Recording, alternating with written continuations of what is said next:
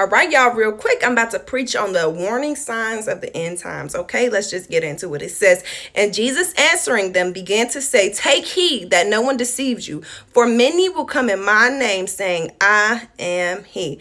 Pause. Many people will come in Jesus' name. What does that mean? Many people will be claiming that they are Jesus Christ and they are not. And they will deceive many. But when you hear of wars and rumors of wars, do not be troubled, for such things must happen.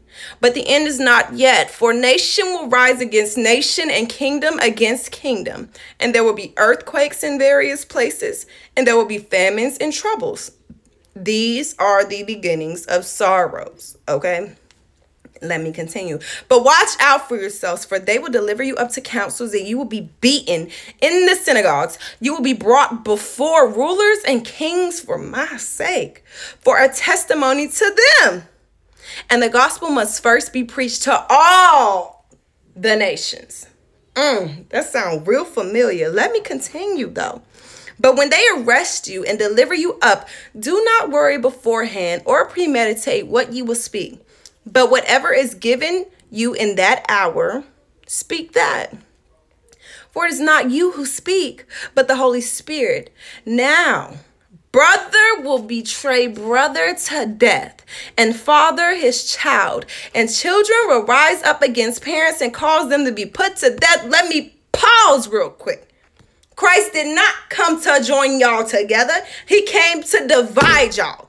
And that's what is going to happen. But let me continue. And you will be hated by all for my name's sake. But he who endures to the end shall be saved. Okay? Let's not be ignorant to the truth. Let's not ignore the truth. Let's be Holy Spirit led. Let's pay attention. Let's discuss things with God. Let's let God lead us. It says, do not fear the one that can kill the body, but fear the one who could kill the body and the soul. Okay? Get ready, baby. Because the end is coming. Jesus is returning. Whether you like it or not, whether you want him to or not, whether you're ready or not. But if you're in your word, you will be ready for his return. Okay? All right.